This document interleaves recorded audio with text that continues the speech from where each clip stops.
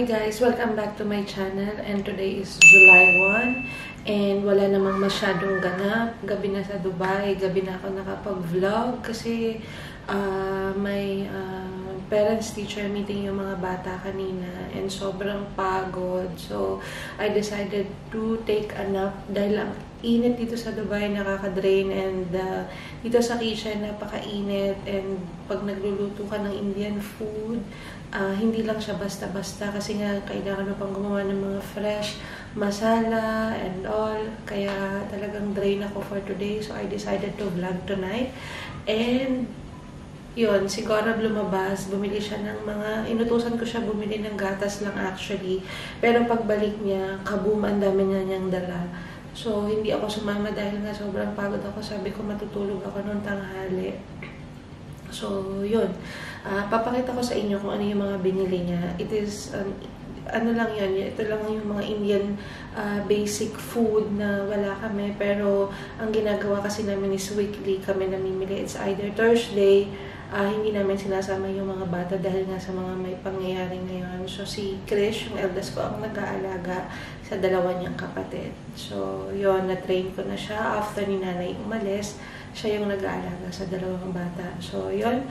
And tonight, I will try to show you the Maharashtrian authentic food. It's called misal pav. So, papakita ko siya sa inyo.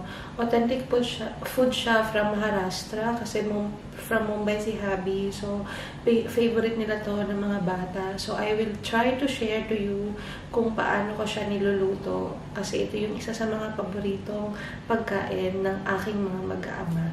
Pero si Riel, hindi pa siya masyadong marunong kumain ng mga ganito kasi medyo complicated pa siya kasi 2 years old lang. So, tumitikim-tikim pa lang siya. Pero yung bunso ko is no doubt na Indian talaga siya, hindi siya kumakain kahit Filipino chips. Lahat ng kinakain niya is Indian food. Tapos inaamoy niya muna kung ano gusto niya yung amoy tsaka niya parang kakainin. So, anyway, yun guys, so today ipapakita ko sa inyo kung paano lutuin ang misal pav, and ipapakita ko sa inyo kung ano yung mga binili ni Hubby na basic need namin para sa kanilang mga pagkain. So yun guys, ipapakita ko siya sa inyo. Yan. Since alam ng lahat, mahilig sa gatas ang mga Indiano. So ito, nakasale kasi siya. 14 dirhams lang yan, yung isang ganito. So, bumili na siya ng 4 na pack. Yan. Yan yung binili niya. Kasi wala namang nagsusupply dito ng fresh milk sa Dubai. So, yan yung iniinom namin. Pinapakuluan ko lang siya sa gabi. Tapos, papalamigin. Then, ilalagay ko na siya sa fridge. Tapos, ito, hindi ko alam kung para saan to. Basta sabi niya kakain daw yung mga bata nito, hindi ko alam. I-research ko daw to kung para saan. So, later in the other vlog, ipapakita ko sa inyo kung para saan to. And, the other vlog, gumawa ako ng chocolate fudge. So, ayan. Wala siyang nuts. So, nagpabili ako kay Gaurav ng walnuts. And, ito yung binili niya. And, condensed milk. Condensed milk. Tapos, ito yung sasahog ko mamaya sa pagkain. Then, meron tayong yan, Amul cheese. Meron tayo yan. And, ito, I don't know what is this. Yan yung binili niya. This is, ito masarap. Natikman namin to sa Mumbai. Yan, binili siya niya. Yun guys, tapos ito. Yan, yan yung mga stock nila. Yan, puri na biscuit. Tapos ito is gatya. Yan, and then chakli. And ito naman yung spices na gagamitin natin mamaya sa aking lulutuin. And ito yung paborito ni Ryan na snack, Indian snack. It's nylon safe. Yan ang paborito ni Ryan. And this one is my favorite. Mahirap siyang hanapin sa Dubai kasi natikman ko lang to sa India. This is lace. But this is Indian lace, ha? Wala nito sa Dubai. Pero nabili namin tong, nabili niyang lahat to sa Adil. Adil is an Indian shop or supermarket in Dubai. So, this is my favorite. Ayan. Lace. Basically, makikita mo lang to sa India. So, ayan. Tapos, yan. Yan, sa mga bata. Ay, mag-focus. Mas Indian magic masala. Kasi, ano to eh, spicy. So, ayoko nito. Yan, guys. Hubby is preparing, what? Banana. Banana milk. Float to Dutch dinchi. Yan, guys. Nasa kitchen kami ni Hubby. Gusto niya daw tumulong sa akin. So, I'm preparing miso and pao for them. And he is preparing milkshake for kids. Namili siya. Nasa mood siya ngayon. Namili. Tapos ngayon, magme-milkshake daw siya. So, I'm going to show you what he's doing. What did you mix? He mixed the juice. Sugar. Sorry. Sugar we didn't put, no? Yeah. Milk and... Milk and banana. So what? Banana. Banana and? Milk.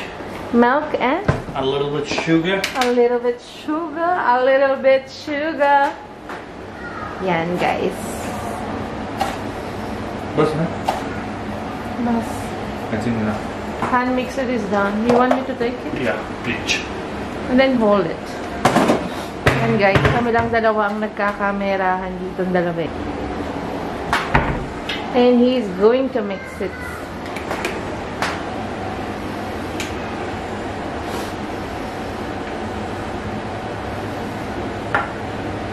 You know how to put? Huh? The hand mixer? Yeah, when you were in Philippines, I did so many things. What? I used to cook my food.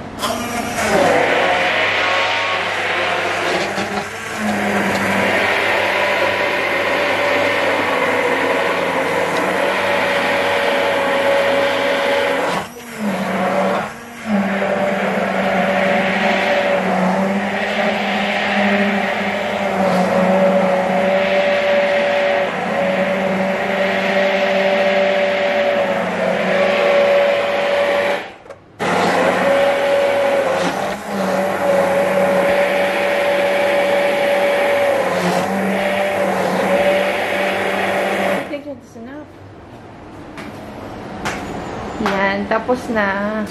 Baby, you're sweating. You want fan? No. Sobrang init sa kitchen namin. Sobra. Yan, meron akong cooler. You become Otherwise, taste. Wait, I want to show you. Just to show you. Less sweet. less sweet. It is too much sweet actually. It's not Okay, sweet give me, because give me. I want sweet. Okay, give me. I'll put more More sugar? Wait. Wait. It will not.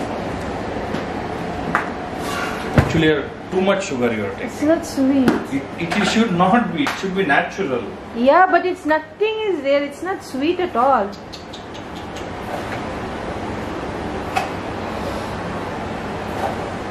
I tried not to make you drink Coke, which is full of sugar.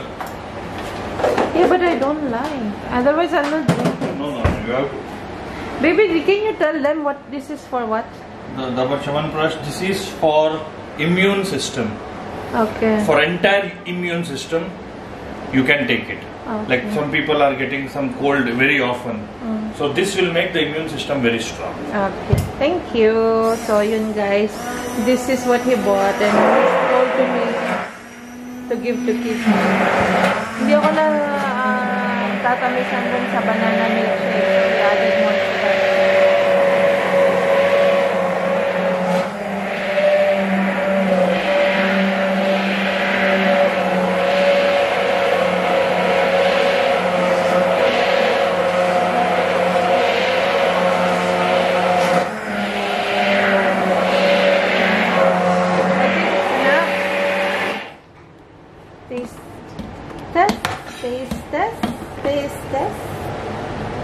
Yan, guys, taste test na namin. And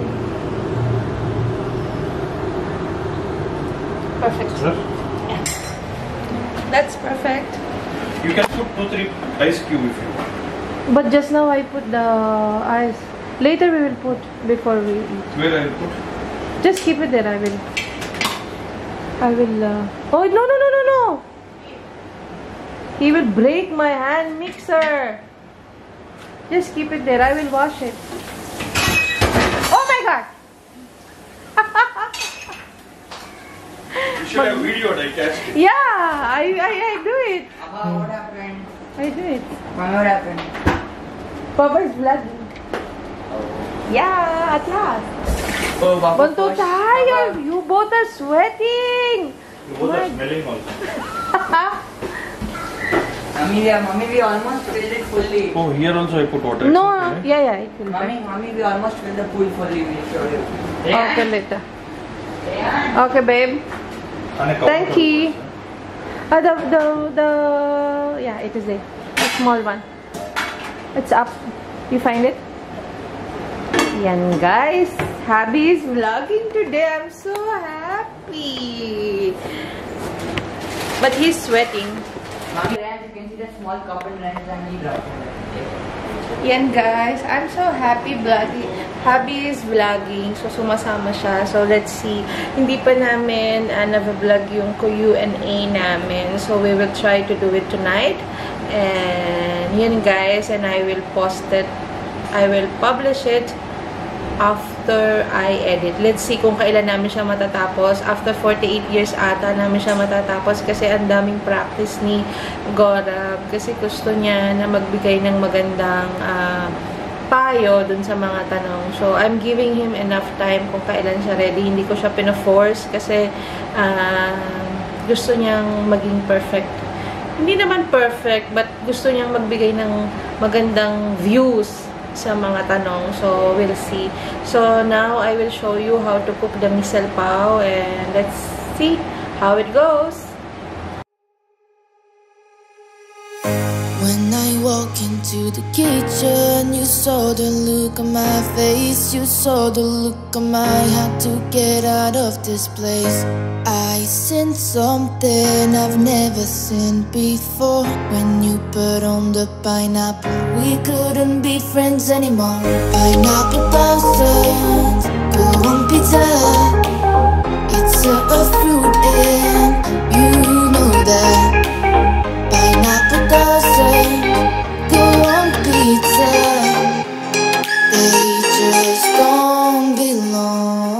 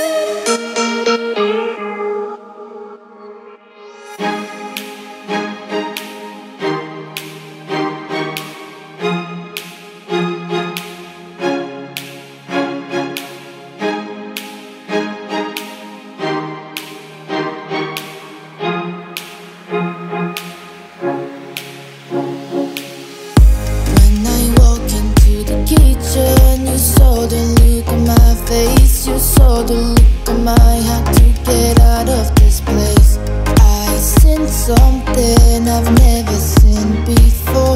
When you put on the pineapple, we couldn't be friends anymore. Pineapple thousands, go on pizza. It's a fruit and you know that. Pineapple doesn't go on pizza. They just don't belong.